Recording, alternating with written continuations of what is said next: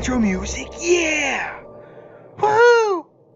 Welcome back, Star Trek fans, and I've got a new ship, and I'm really excited about it. It's the Enterprise A. Now, this is the one from the Kelvin timeline, although there are a couple of skins you can get to change its looks, but this is the level 50 epic, so it's a G4 epic here in STFC, and personally, I've always loved the look of this ship, hence me pretty excited to get it, even though I'm getting it after I've already passed level 50 on the main account.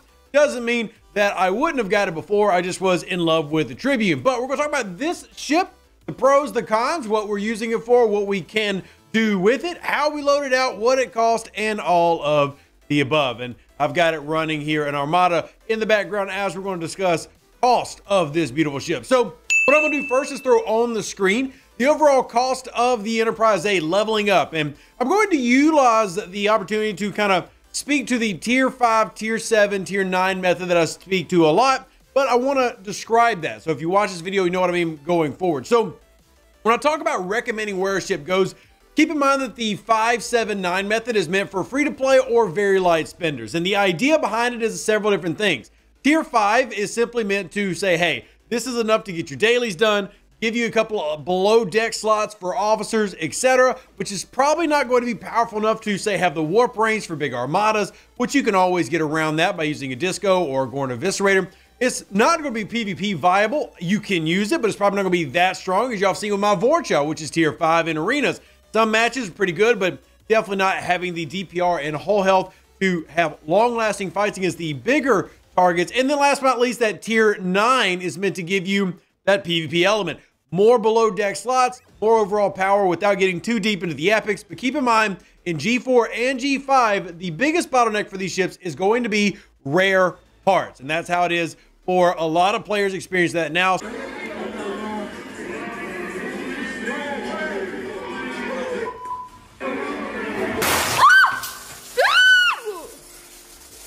As you're deciding how to go about that, keep those overall prices in mind. Now, it does have a unique ship ability, as all ships do, but it is quite weak. In fact, as long as the USS Enterprise A has morale, every time it gets hit, increasing the weapon's damage by 1%. Now, there is a escalator here, obviously, so that is not the strongest version, but the problem is even the strongest version is just not very strong. So that isn't to say that it isn't worth upgrading. It's just simply how it gets its power comes in a different way. So for those that don't know, the Enterprise A and the Hegtile, when G4 first rolled out, were simply deemed extremely underwhelming and underpowered. So what Scopely ended up doing is giving them all a raw stats increase, because the Tribune special ability is so good that instead of just simply making their special abilities better, what they did is give them a huge bump up in numbers. So that can actually be seen a little bit if you go into your ship preview menu, where you're going to notice, hey, why does the Enterprise A just look so strong if you're just talking about sorting by shipyard level and comparing side by side. Now, obviously these numbers will vary based on the research you have actually done. So if you've done more interceptor research, you're probably going to have a little bit stronger ship. But if we scroll over here, you're going to see my Tribune only shows a building at 62 million to come out with, but the Enterprise A and the Hegtile are bigger, even though I actually have more battleship research than I do Explorer. Now, again, that varies based on where you're at as a player, etc. But if you can see, for example, over here with these, the 46s, how they're much closer to being even. Like they're right there with each other, yet over here, huge disparity. So that is why you're going to see a bigger number for the Enterprise A. Weak ship ability, but overall has gotten pretty high in terms of the boosted stats. That can be a pretty big deal for you if you're a player looking to get into ship at 50. Now, I always recommend getting a 50 ship. I don't like skipping any. I think if you go to level 34, 42, 46, 50, etc., you should get at least one of the ships, but maybe not all of them. And how to acquire them? Well, a couple different ways. The obvious way is going to be in your faction store. Now, the biggest thing about these ships that people are going to comment on is they are 1 million faction credits. Now, at the time of making this video in 2024, that's not as big of an issue as it was in years past, with a lot more ways to get faction credits. But you can even use things like latinum, which again is something that more and more players are having access to. Those that don't know, I figured I would leave it in this video. If you do not have faction credits, so you're in a faction credit deficit for something like this turn-in, you can still click the button and it gives you the offer to do it in latinum. It is a 50-to-1 rate, FYI. So 50 latinum to 1 faction credit. It is not cheap, but it is an option if you're looking to expedite your acquisition of these shards, because just like with the Epic 34s, it's not reasonable to go out and grind them. So you have to find ways to get them. So in the faction store is going to be your primary way. You can also do in your Alliance store, I'm sorry, your away team store. We'll do the Alliance store in a second. Your away team store has them right here, assuming you're at the rep and close enough in level. You see it's 3 blueprints for 22,000 or singular for 4450. And then last but certainly not least, if you wait until G5, as I did, you will notice them starting to come in your Alliance chest. So the G5 chest, you can scroll down and find a slew of really neat things for your G5s, but also G4s are going to still have their epics appear when you're looking at various chests as you go through them piece by piece. The G5 chests are always things that we talk about being super valuable, like, hey, these are really good, and as you pull them, you can get good rewards, like blueprints, and sometimes that means pulling all of these, and that can be a way through your Armada chest to get more of the ships that you're looking for. It just kind of depends on where you're as a player and what you like. Because I'm in an alliance that does enough Armadas, I can afford to do these pulls. And that means that I can get extra ship BPs for future ships or current ships based on my level. So level 50, level 51, you know, maybe I am looking at an Enterprise or a Tribune. I do want to back out real quick as I go through and collect these. I'll have an opportunity to do that a little bit later. I get distracted when I make a video sometimes. ADD is a thing. If you have it, comment down below. So, as we take a look at me doing a quick Armada, simply want to show viability in running these. And as you can see, this one handles this very easily. Now, granted, did have David come by, but that's not really an issue. The thing with a lot of these ships, we've made it to a point where you don't have to go too specific in terms of ship for crewing. You can use a standard Armada crew with this ship. Don't need anything really spectacular. If anything, crews have gotten more general than they were in the past, whereas maybe you would have something specific for an Enterprise where you want to make sure you have morale. But now the optimal strategy in the game is to actually have all three, burning, hull breach, and morale, because, well, the star charts, right? If you look at the star charts research, that gives you bonuses for having all of them. So it's not really about crewing specific anymore, so your standard hostile crews apply. Your standard PvP crews apply. Keep in mind that it would have to be Explorer PvP crews, and then of course your Armada crews standard apply. Whatever you would use against a specific hostile, you're gonna use the same thing on your Enterprise A that you were using on, say, your Pylum, or your Newton, or your Coronar. Same ideas are going to apply. The biggest thing is going to be the cost and how that works for you.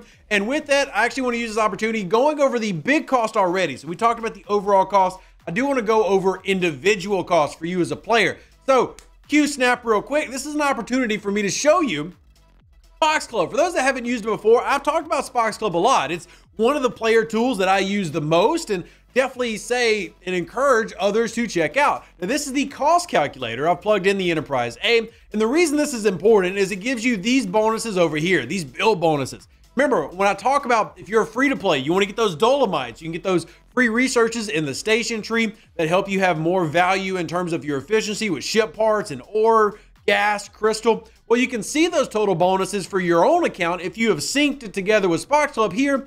You can see for me, my Explorer parts, I actually done a little bit more efficiency research, is at 775, and then in my gas, I'm at 519. I've done a little bit more towards Explorers as I prepare for things I'm going at in the future. If you don't know what it is, well, it is an Enterprise. It's not the one you see on the screen currently. I mean, come on. I know you. You know you. And I know you know that I know you.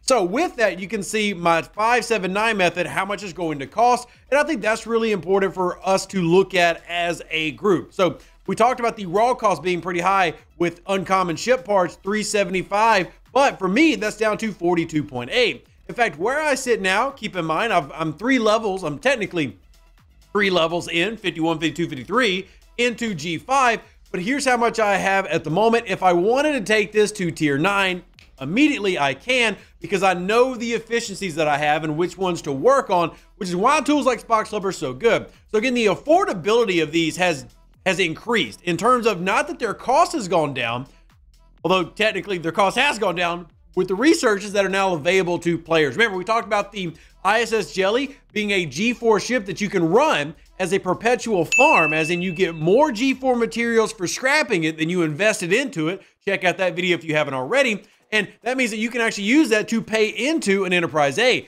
making the Enterprise A an epic that is cheaper to upgrade in G4 than other G4 epic ships. It's easier to get the Enterprise A at a high tier for a player out there trying to be efficient and strategize. But if you're wanting a really strong ship at level 50, whether you're on an OPSOC server or you're simply wanting to have a strong ship at 50, using that method that becomes available at level 44, if you're doing your research, again, pay attention to your build bonuses, and that video I will plug at the end of this one, you can find a lot of success. Overall, the main reason that I always unlock these ships is pretty simple. I love them. I love ship collecting. I love Star Trek, and I love nostalgia, and I get all of that by looking at these. Shout out to the North Cut in the background. Short answer, is this a good ship? It's a solid ship. The Tribune is, in my opinion, still the best level 50 epic, but that doesn't make this a slouch because, again, like I said, it did get a pretty massive stat boost to make up for the fact that it doesn't have a great ship ability, which means that you can use this to great effect out in the combat world, including PvP, because again, you don't necessarily need the Tribune's ability in PvP. You usually have that be more effective in PvE or Armadas because fights don't last as long, meaning ships with good stat boosting can be quite effective. So I like the Enterprise A, and I'm very excited to have it. If you have specific questions on how it works or what you want to go after, drop them down in the comment section down below. Happy to help out. Live long and plunder. Stay safe, other Space Cowboys. Deuces, that's me. Catch you on the next Star Trek Fleet Command video, and I'm out. Appreciate every single one of you. Love you. See you on the next one. An even better outro than the intro. For the Empire and glory to your house.